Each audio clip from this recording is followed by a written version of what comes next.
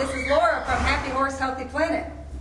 Another step in our health assessment is respiration.